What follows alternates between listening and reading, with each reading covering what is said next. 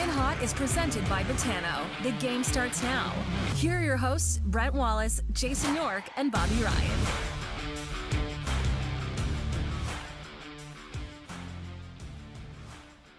Hey, happy Monday, everybody. Brent Wallace alongside Jason York and Bobby Ryan. Boys, before we begin, perhaps a moment of silence for the Ottawa Senators season, shall we? right out of the bat. Okay. Happy Monday. Right away, Wally. Hey, you 7:30. Okay. You picked Ottawa. You went against Ottawa. You went with Calgary. Yeah. You're back on this. On hating the Sens. No, I just knew they traveled from Vancouver, which was an hour time change. Plus they changed the clocks an hour. That's a 2 hour. They got in at 4 a.m. Calgary had lost 5 straight at home. It was bound they were going to turn it around. I made the mistake of calling in a friend. I phoned my buddy Ryan Leslie there. I'm like, "What's going on with Calgary? Are they really this bad?" He's like, "Oh, don't take them. I'm like, "That's what I get for reaching out and asking. Stick with your gut." Yeah, I just thought there was going to be too much of a response after getting kicked in the teeth there in Vancouver. I was like, they're going to have a rebound, and I didn't take in any of those accounts. So, joke's on me. Yeah. That was a tough one. That was a tough one. Listen, Calgary's still a talented team, and I mean, all the respect to Kevin Mandolese, but he's playing in a couple of games here. He's 22 years old.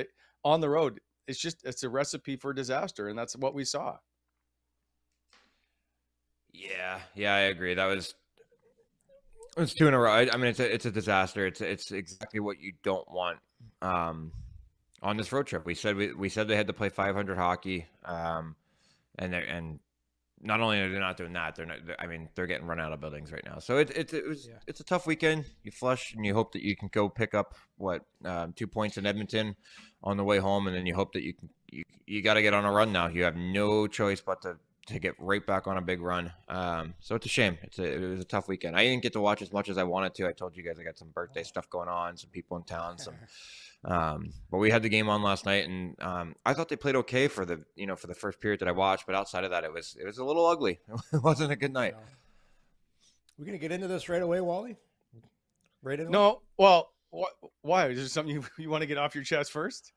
No, you usually you're very anal. You like to do, we get the sponsors in, we do all that stuff before we get into the talk. We're just getting after it right away here. I'm a little fired up today. I'm a little disappointed. You're cranky? So as Bobby said, you flush it and move on. Well, how many times are you going to keep saying, well, you flush it and move on? You can't keep saying that because then the season's over. And that's basically where I think we're at. So if you listen to post game from a couple of the guys, and I'm going to read a couple of quotes to you because I thought a lot of times post game there isn't much said, right? You say all this. You say all this stuff. And I'll tell you exactly why this is happening to the Sens after we listen to this. Okay, here we go. Tim Stützle, there's no excuse. I don't even know what to say. It's just we're not sharing pucks. We're not breaking the puck out and turning pucks over when we shouldn't. I wouldn't say trying too much. I would say we just didn't work hard enough. That's tough to hear, perhaps, when you're trying to fight for your playoff lives. And then Austin Watson, who I think is extremely articulate and understands the game really well. There's belief for sure in trying to claim a playoff spot. We're quick to acknowledge that maturity in our game to have gotten desperate and to get ourselves to that point. I think we've got to, I think we've also got to check ourselves and realize that the last few games have been a little immature in a sense, just the way that we've got down and we haven't really stuck to our plan. We've kind of tried to stretch the game out. We've kind of tried to get it all back in one swoop. And, that's the maturity that we have been showing. So it's bang on by Austin Watson, right? He just said that they had played extremely well. They were trying to fight for their lives. They were playing responsible hockey. And now they've shown that it looks like, what's happened? Everybody else moved their clocks forward, and Ottawa got confused and moved them back to November. And that's exactly the way they played defensively. Oh, my God. Well said. I'm exhausted. Those were 2 late nights back to back. But listen, here's why is anybody surprised right now? Like, what are people going to think? What did people think that this team who just won, I don't know, what were the second best record in the National Hockey League since January 25th, right? It was Carolina, then the Ottawa Senators. It's not possible for this team to continue on that stretch of hockey that they played for the remainder of the season. It's not. It wasn't going to happen. And anybody that was thinking was gonna doesn't know hockey. It's not going to happen. And I'll tell you why. Big game last night, and you look at Ottawa's roster, the way it's constructed, it's not constructed to win right now. It just isn't. And throw in the fact that Cam Talbot's hurt, you're starting a goalie that's got two NHL games. He already caught lightning in a bottle once. They were totally outplayed against the Islanders. The kid came in and stopped 55 shots? That's asking a lot for Mandolese to do this. So I just look at the roster. That was a must-win game for Calgary. We can all agree on that. Must win. Yeah. Their season is hanging on the line. And you look at the guys on that team right now, Nazem Kadri, you think he's been through some shit in his career? He got traded out of Toronto, won a Stanley Cup in Colorado. Remember how miserable his first years of existence in the NHL were? Like, he's been through stuff. Michael Backlund, like, you watch him play, he's not getting rattled out there. The guy's been in the league forever. Then you got a guy like Lindholm, already been traded. Tyler Toffoli, what's he got, Bob? 2 Stanley Cups? Yeah. 2 Stanley Cups? So why do we think when we watch the game that Claude Giroux's the best player on the ice for the Ottawa Senators? Because the guy's played 1,000 games. Because he's been a runner-up for the MVP in the league. He's been there. He's done that. So when things get tight, when things get rattled, Claude Giroux ain't getting rattled. Why is Thomas Chabot getting rattled right now? He's never been through this. Thomas Chabot has never played a meaningful game in his life until this year. So is this just magically he's going to figure it out? I'm sorry, but the NHL doesn't work that way. It doesn't work that way. To me, the Senators are exactly where I thought they would be. They played some great hockey, getting a little bit rattled right now, and you learn from it, and hopefully you get better from it. So I'm not surprised, guys, and there's my rant. There's my morning rant, Wally. I like it. I'm not going to follow it up, but I will say, I mean, to your point, these guys, these young guys, the Bradys, the Chabbies aren't. I mean, Chabby's not a young guy anymore, but Chabby, Brady, Stützle, the list goes on. They're all getting experienced by fire right now, and that's not a bad thing. Whether they win or lose games right now, it's not a bad thing for them going forward. This is and we said this earlier. This year was going to be a steep learning curve for a lot of these players, and they're in it right now, and they're in it with their backs against it because you got a goalie that hasn't played, you got a defense that's gotten better, but everything for right now is just about setting up for next year. But don't, for them, don't get ahead of yourselves and count yourselves out. Play the games, make the run, try to get there. But at the same time, everything is leading for next year, right? The team's the way the team's constructed, everybody's back for the most part. All right, so I got one point. I got a question to come back to you on D. But first, back to you, Yorkie. Who's like, why is everybody thinking things are going to be different? Now, here's why. Because as fans, we hope and pray and think that the team is heading in the right direction and that there's a chance. We just want to have a chance. And so everybody was buying into maybe this is a push that the kids can do this. That's why. Listen, we all thought perhaps in the back of our minds that, yes, this is a team that was going to be back at the bottom again here, not too distant future. But they gave us a chance. They gave us a window of what it could possibly look like. And that's what we saw. So that's why everybody was excited. And I don't fault anybody for that. God damn it. This city's deserved this. Hey, right. Rome wasn't built in a day. You just don't magically, it happens sometimes. You catch lightning in a bottle, but change has happened. And this is what people have to understand. Change has happened. This team is way better than it used to be. There's hope on the horizon. There is huge hope on the horizon. This team is very close to being a playoff team. And I've said this all along. I think Bobby said it.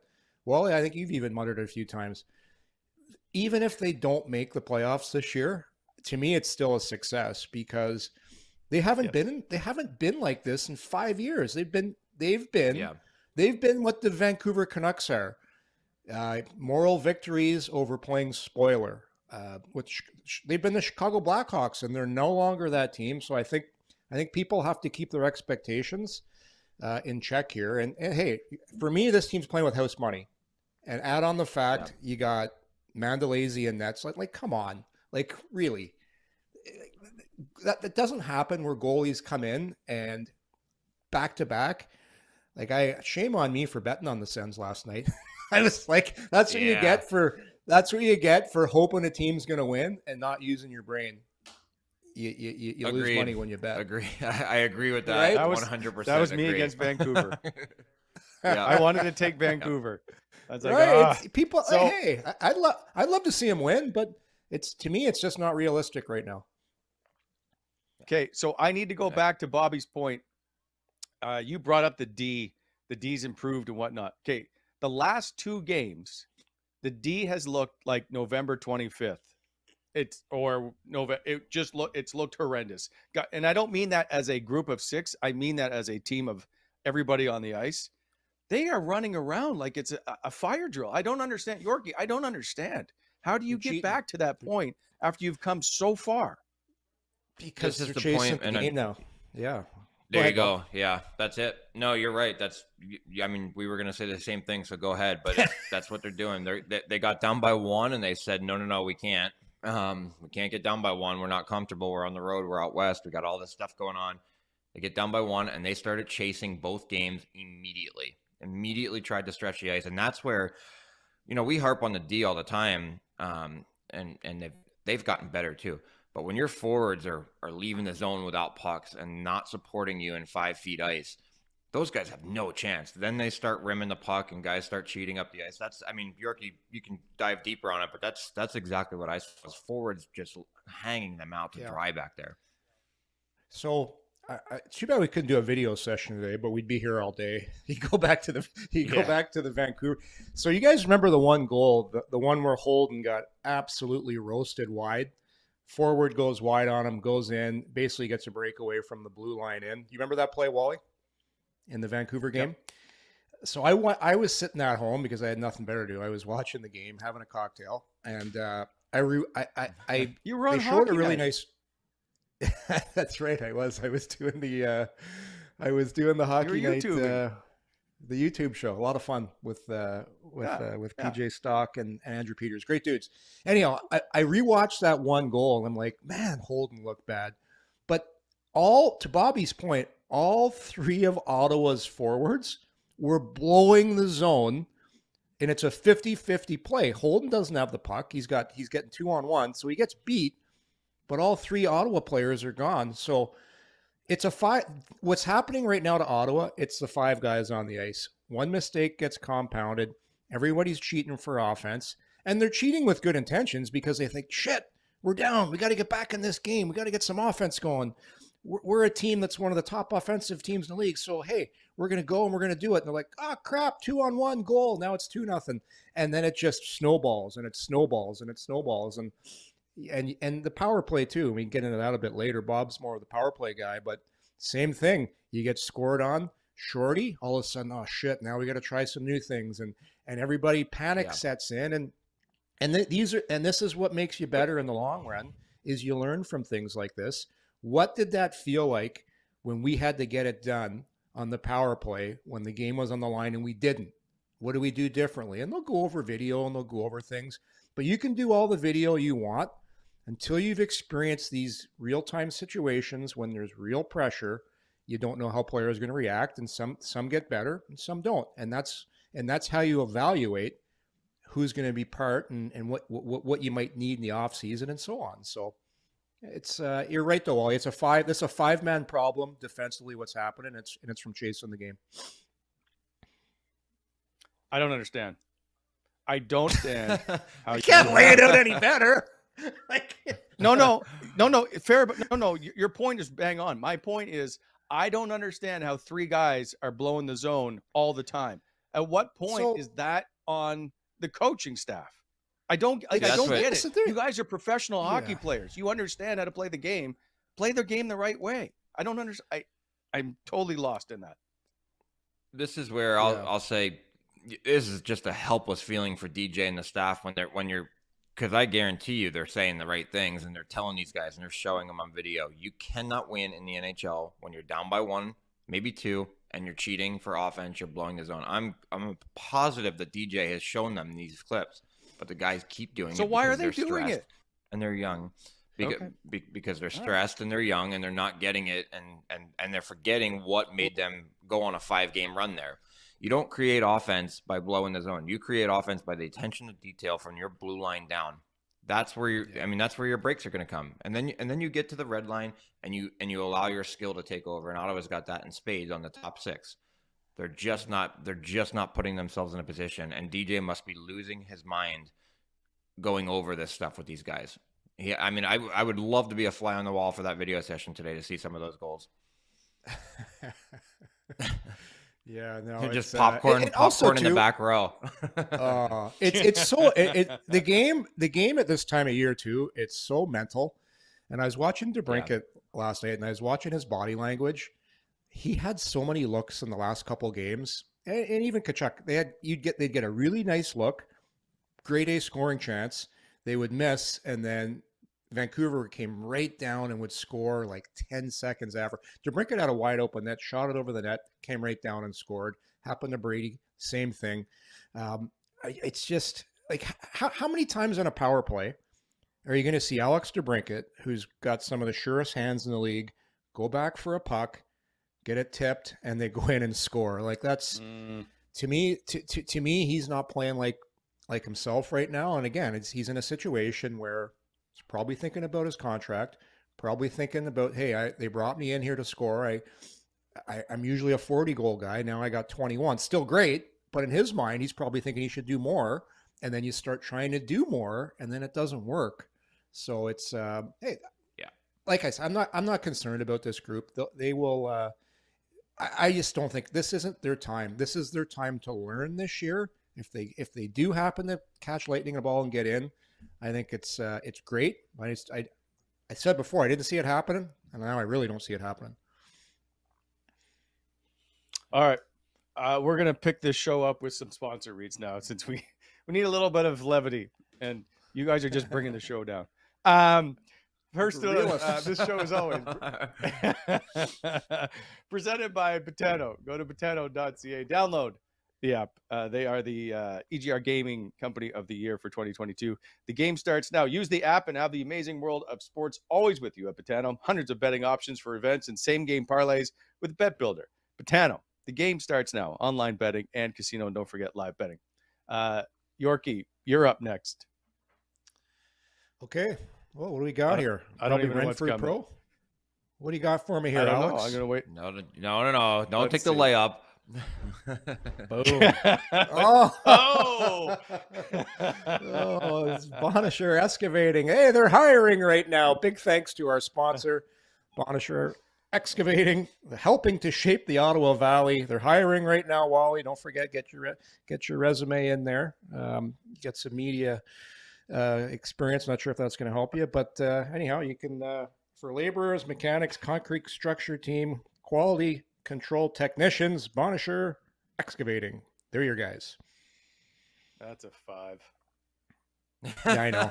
I don't have my glasses on. I can barely read it. I gotta get the glasses back on. I was just struggling to read that. It's early. Hey, I got early morning eyes right now. Fair enough. Oh yeah. I need some toothpicks to open Alex? these babies up right now. Time change is getting me. Oh, here we go. As always, folks, this show held together very loosely this morning by Renfrew Pro, the one with the green core. Renfrew Pro cloth tapes are specifically designed for today's composite sticks. They use high-quality polyester cotton material with an advanced adhesive formulation to give your long-lasting play. Available in a variety of colors and patterns. Go to renfrewpro.com. Also available at all major retailers. Feel the game with Renfrew Pro. You can follow them on Instagram, at Renfrew Pro. And don't forget to join them for Free Tape Fridays. Renfrew Pro for all your hockey tape needs. 11. That was good. That's way better than me. 11. Yeah, you knocked that out of the park 11. today. Yeah. Yes. Yeah. Yes. You must have been practicing Caffeine. on the weekend. That's because Hey, Caffeine's kicking in. I'm starting to feel it, boys. We had a 7:30 show. My alarm went off at 7:10. Yeah, you got to dip in. You got to dip in. Oh, he does got to dip in. That was a perfect read with a dip. I love it. Most of the time. That's why it's 11. Okay, we're going back to. I don't know if you noticed. Who played the fewest minutes for the Ottawa Senators defense in yesterday's game? It had to be Chabot. He left hurt, right? Yes. Now, is there a concern with Thomas Chabot being out of the lineup? So he played 15:59, which was the fewest minutes of any on D. Yeah. Is there a concern with him? Absolutely. If he's out of the lineup, they're not as good as a team. As much as it probably pains people to hear this because people are all over him right now. The Senators D is not as good if Thomas Chabot is not in the lineup. Period. Not the only guy making mistakes back there. I'm not going to defend his play. I don't think he's played well lately. I think he's not playing like the way he can. Him, like most of the team right now, just trying to do too much, making some bad decisions, especially defensively. Has to be more of a shooting threat on the power play. He's to me, he's distributing too much. And the one thing I will say about the power play, you're going to have your ebbs and flows. You're going to have your ups and downs. I was really surprised they took DeBrincat off that first unit. He just really calms things down. I know they had the shorty they gave up, but to change things like that right away. I know the coaching staff trying to look for answers, trying to do things, but I don't know if I would have taken DeBrincat off that first unit. To me, that was a little bit puzzling.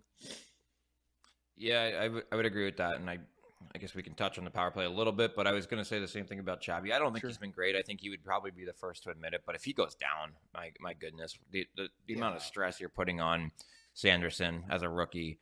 Chychrun played 25 minutes last night in a 5-1 loss. That's the kind of game where it's 4-1 and you want to start to move those guys towards the bench. Not out of any other reason than longevity for them for the stretch run here that you're going to try to get yourself back in. But now, you're going to put 24 minutes on him, 20 minutes on Sanderson, and you got to elevate other guys throughout the lineup. And you're not eating 10 minutes. You're eating 24 minutes most nights from Chabot, right? You got to find a way to put those on other guys, and they just don't have.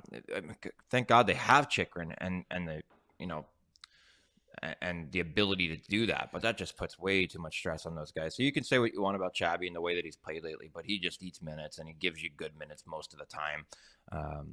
And I was, the one thing I was going to say is he's got to waste a few shots from the point on the power play just to keep other teams honest, because right now it looks stagnant. He moves to the middle of the ice well, but when you don't have the threat to shoot and they know that puck's just going to go right back to the half wall, it really closes down a lot of options. So he's got to waste a few towards the net for me. I would really like to see that, just to keep guys honest and in the middle of the ice so the lanes open up and the rest of the plays open up. But yeah, the topic of conversation is if he's down, that team changes dramatically on that back end. I was watching him pretty closely on some of those goals, and he's doing what the forwards are doing is cheating. And the way that D cheat is when the puck's moved up the ice, the offside D joins the rush. And he got burned last night in it. I'm trying to remember. It was Pinto. Pinto had the puck right at the blue line, and he didn't get it deep. Yeah. Chabot was on the far side of the screen, and it already joined the rush. And I was watching. I'm like, why are you joining the rush right now? You're so far. Like, he was way over on the far side of the ice. So Pinto was on the one side of the blue line, and Chabot was on the other side of the blue line. So you've left the whole middle of the ice open. So if there's a turnover, you're done. And sure enough, the puck got turned over. The mistake was Pinto's. He turned it over, didn't get it deep. Right away, Calgary's coming the other way, and Chabot is out of position. So it's gambling. And again, you're gambling because you're chasing the game and you're down. So, and then it turns into more. Then all of a sudden, whatever it was, 3-1 becomes 4-1 or whatever the score was. But to me, it's just making better decisions. The defense, they have to pick better times on when they're going to gamble. Chychrun did it too. He jumped up, a little bit unlucky, right at the offensive blue line. Puck got poked by him. Another 2-on-1. The amount of 2-on-1s this defense has given up in the last two games is, You can't win in the NHL that way. But Bobby made the point earlier. The reason they're doing it is because they're chasing the game. And they're chasing it, and then it's the snowball's turning into like a massive boulder, and they're getting crushed. Yeah. So, okay. Coming back to that point, I just want to point out the power play since February 11th, which was the All-Star break.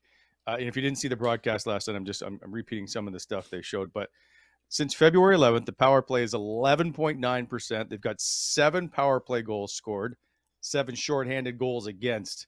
The PK, by the way, has done its job, 89.4%, and they've allowed 7 power play goals. So that power play is killing them, but it's still ranked 6th in the league. The penalty kill is 5th in the league. If you have 2 in the top 10, you should be a playoff team.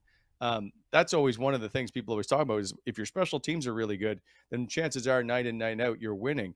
And they're not. I mean, the power play is now 0 for the last 8 games, I think it is.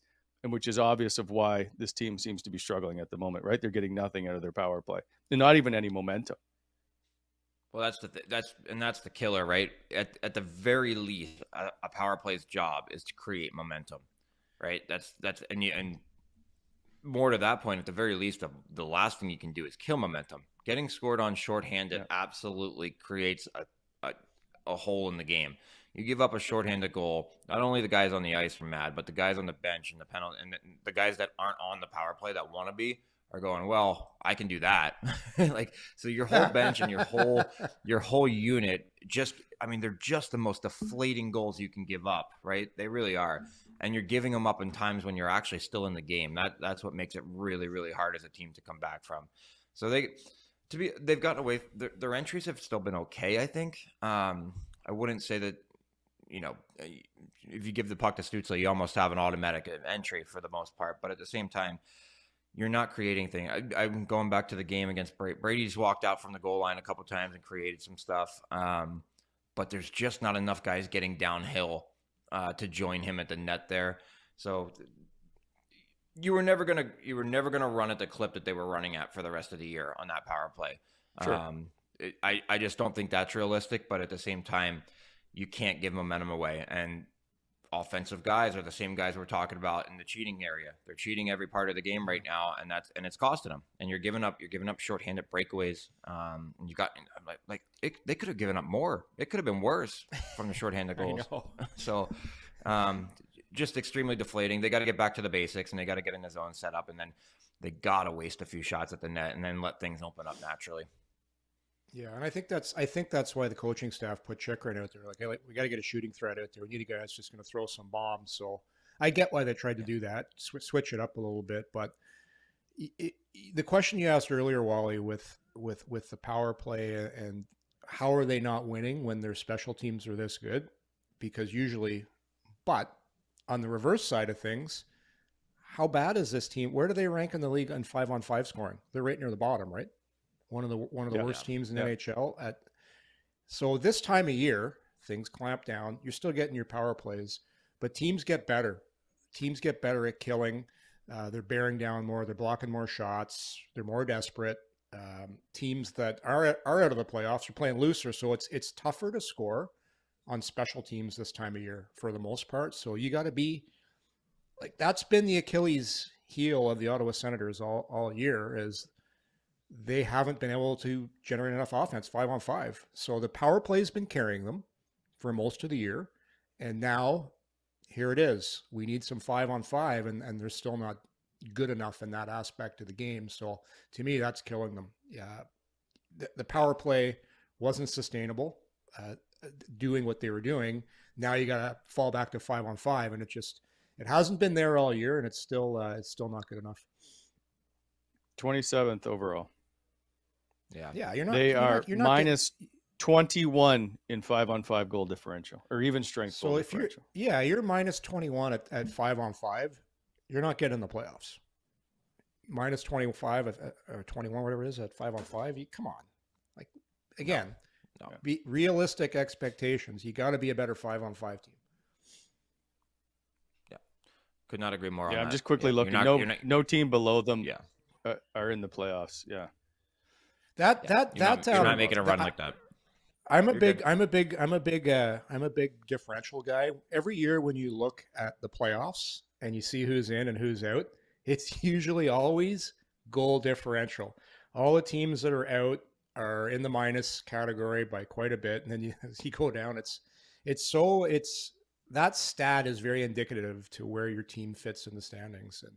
And it's the one thing they got. To me, it's the one thing the Ottawa Senators need to improve at the most is their 5-on-5 play. Yeah, and Minnesota is interesting to me. They are at 0, so they're even at, and they're second in their division, which is odd, right? That's just one of those tall, weird anomalies, if you will.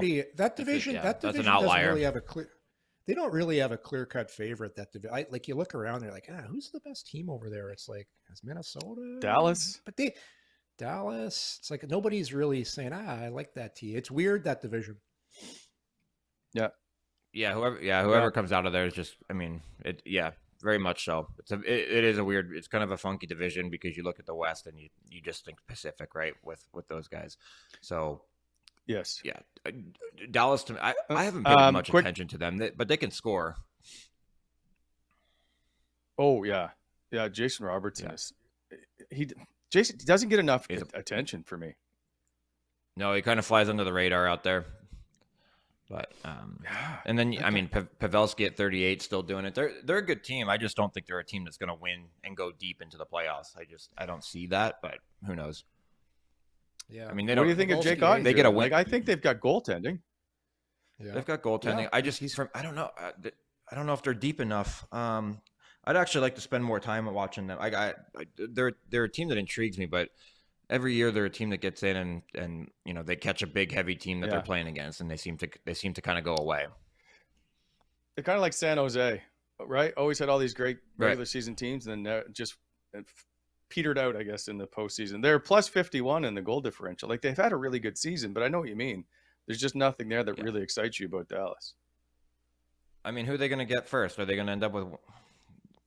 I mean, they might end up with a Winnipeg, Edmonton, or a Colorado in the first round. Oh, imagine that. Hey, great season. Yeah. You're playing McDavid first round. Thanks for coming. Go ahead and win your division, blow everybody out of the water, but then you get Colorado, who limped in with injuries and won the cup last year. Have fun.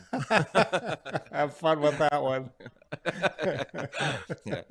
Good season. You got 2 weeks left. Do the Edmonton Oilers, we should probably bring this up tomorrow. Do the Edmonton Oilers scare you, though? Oh, yeah. David does. Yeah. Yeah. Draisaitl. But Ekholm was a great But they've had great seasons before, and they haven't done it in the postseason. Ekholm's different, right? He's an addition, sure. Yeah, but you just know that they're going to hang 3 every night, no matter what. So you know that you have to go out and find a way to score 3 to 4 goals to win every single game, right? And I mean, you don't want to go into the playoffs if you're at Dallas, which is somewhat of a run and gun team from what I've noticed, and play another run and gun team. You just don't want to do that because I don't think they have the horses to compete with Edmonton. But the stats would show that they're better. But I'm not getting into a horse race with McDavid and Draisaitl on the other side at all. No, thank you. No, sir, not a chance. No. Not a chance. You gotta really hope something happens here and Nashville finds a way in.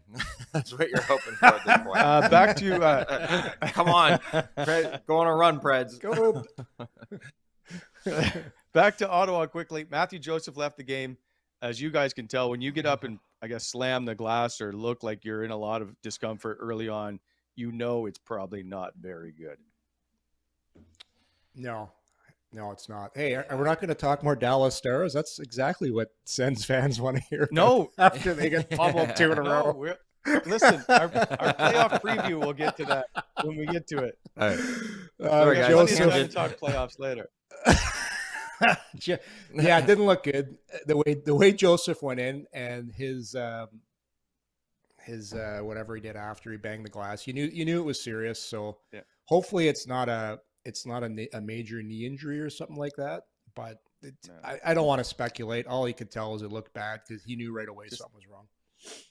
I was gonna say, it just sucks, right? Yeah, I mean, yeah, I don't want to do that either, speculate. But at the same time, as soon as you see a guy with that kind of pain and that kind of reaction, he knew something was there, and you hope that it felt worse in the moment than it is when he calms down and the swelling goes down and he gets some answers for whatever it was.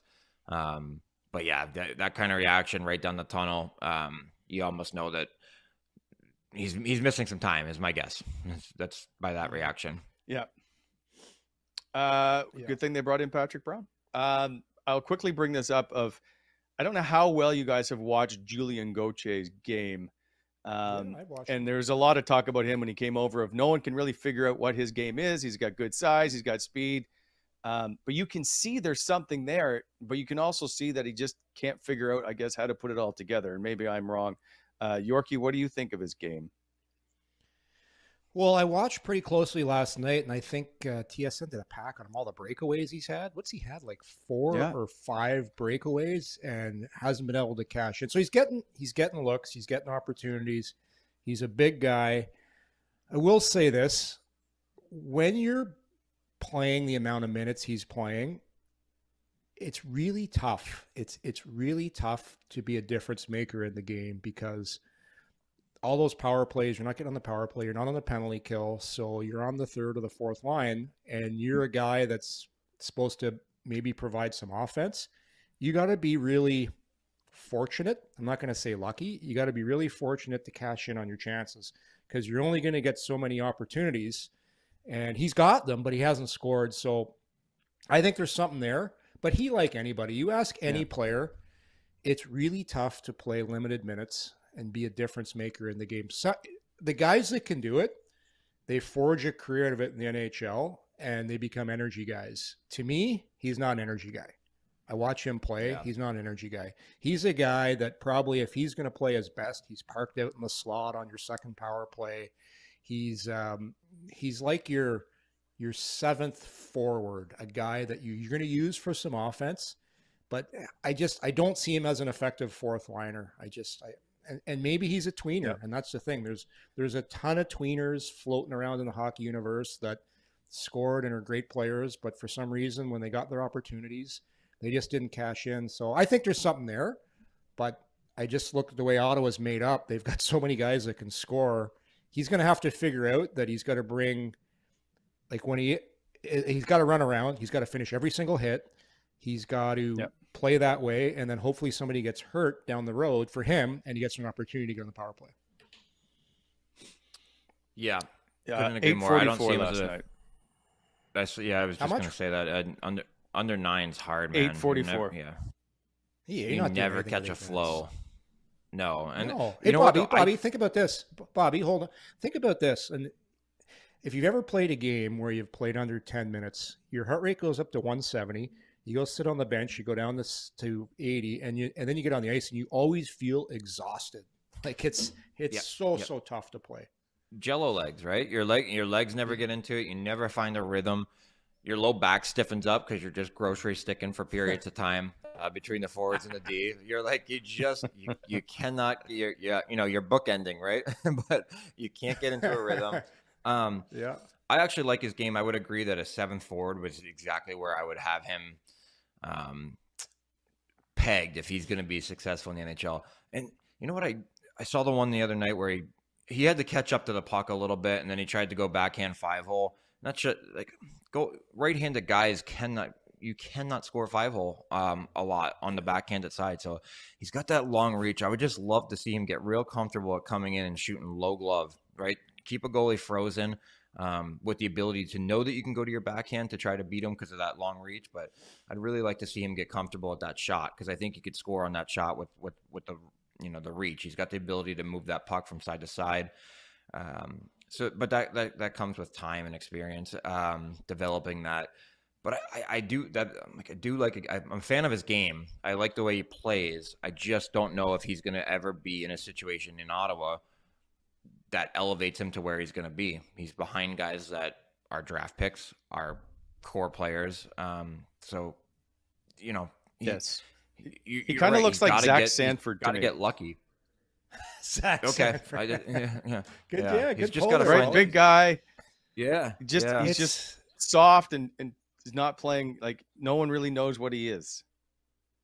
Yeah, and I'm sure he's trying to figure it out himself, right? Where do I fit in here, and what's going to make me successful to stay here? And he's going to have to run around, and he's going to have some puck luck. That's just the way it goes when you're a guy that's in that bubble spot. It's a hard spot to be. It's a really hard spot to be in if you're that player too.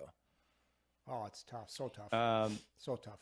Bobby Ryan played 19 games, less than 10 minutes in the games. And I don't know which ones are injuries or not. But I can tell you, you had a total of 1 assist in 19 games. Under that many minutes? Under how many minutes?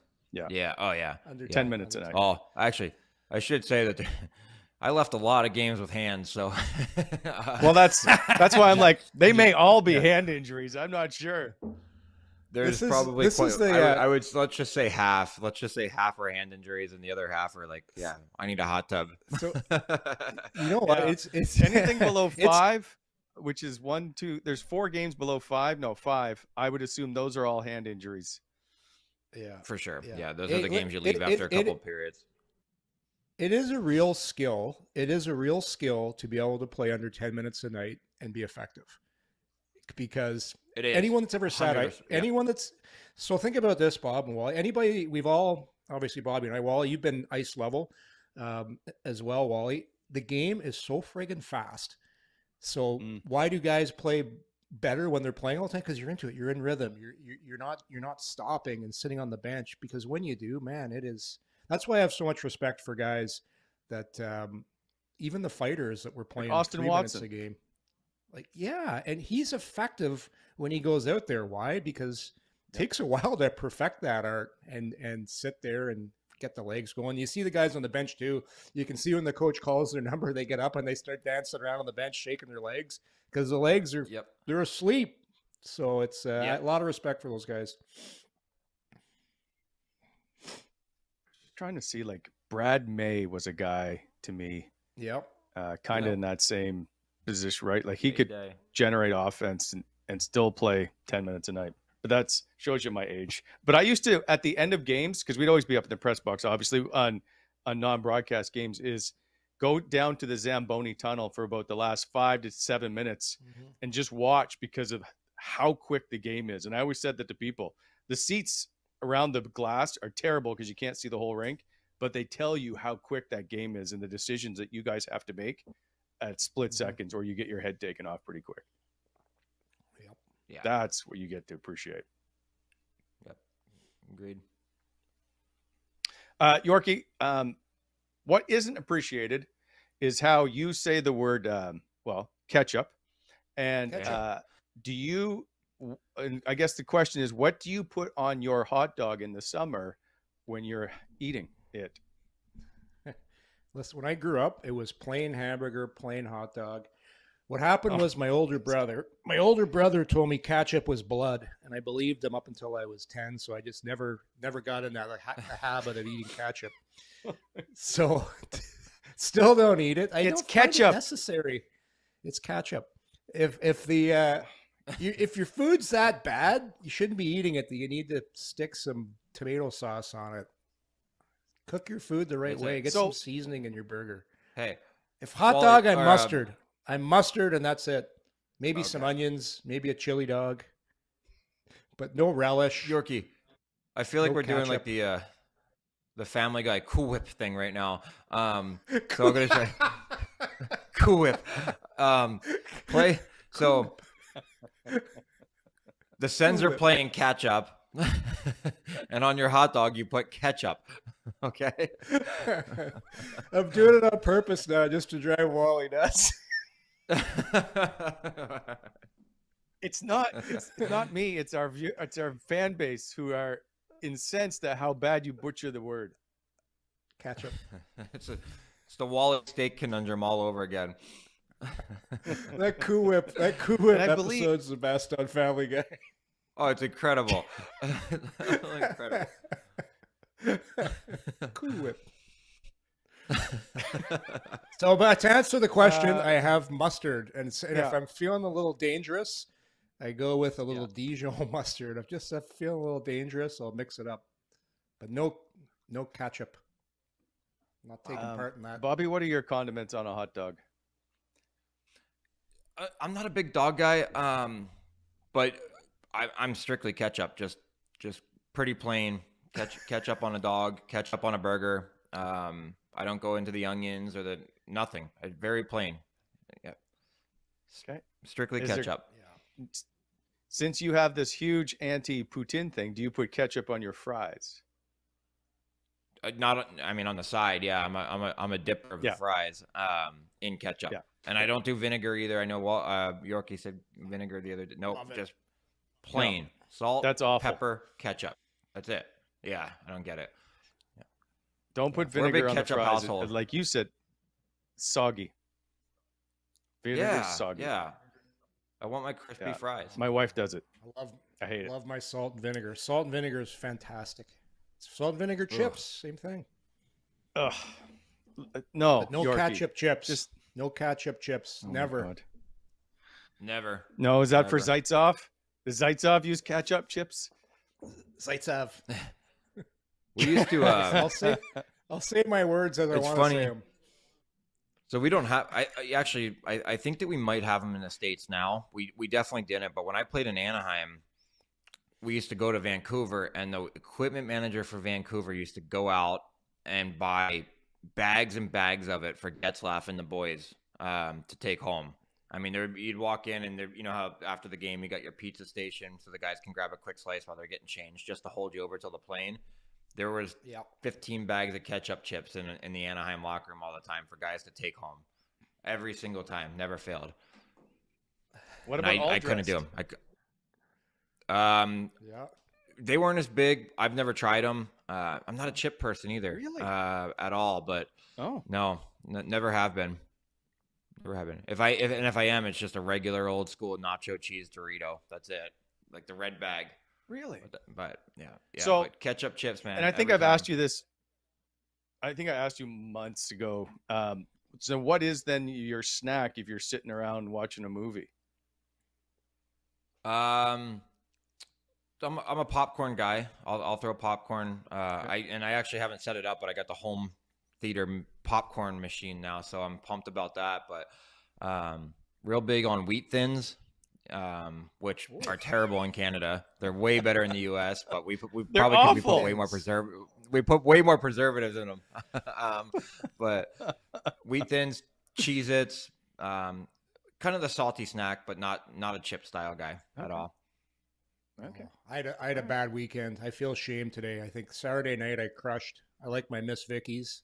Had the Miss Vicky's salt and vinegars.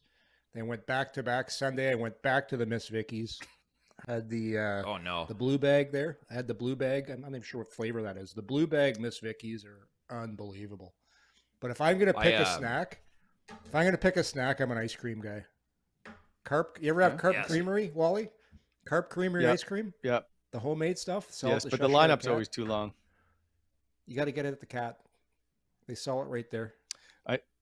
I can't. I go there and I mention Bobby's name and then they won't let me in. I don't